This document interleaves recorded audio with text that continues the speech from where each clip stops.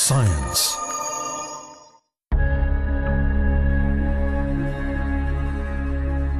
Dark matter is one of the deepest mysteries of the universe. No one can see it, but scientists know it exists. It's the glue that holds the universe together, and now NASA scientists report that hints of dark matter may have been detected in the alpha magnetic spectrometer of the ISS.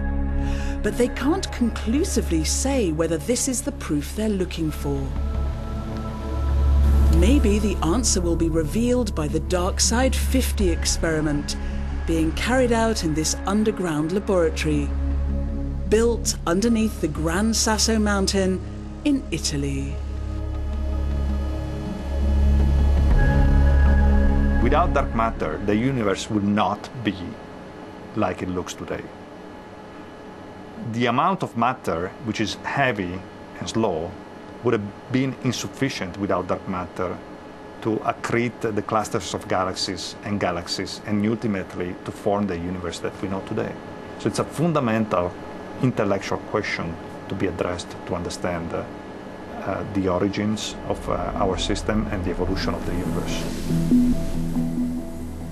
At the Gran Sasso National Laboratory, engineers are preparing a metal sphere 4 meters in diameter with 110 expensive light-detecting devices called photomultiplier tubes. These devices are called scintillators and are able to capture the slightest light emission and turn it into an electronic signal that can be computer analyzed. This is a very crucial phase. During these days we are installing the photomultiplier tubes that are optical sensors that will detect the light produced here in a liquid scintillator and convert the light into an electrical signal that can be processed by our electronics and also later on also processed by our data analysis. The sphere is assembled inside a cylinder 11 meters wide and 10 meters high, which contains 1,000 tons of water, in order to isolate it even more from cosmic radiation.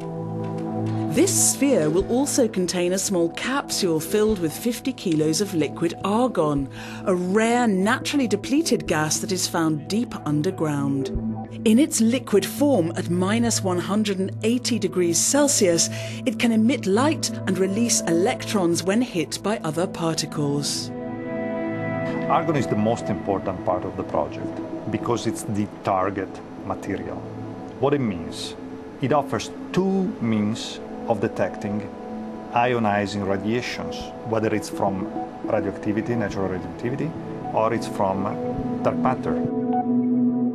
Because dark matter is made of weakly interacting massive particles, and because liquid argon is extremely reactive to particle impacts, if dark matter particles hit 1 or 2 argon particles, then because argon can emit light and release electrons when hit by other particles, scientists should be able to record the phenomenon and therefore prove that dark matter exists.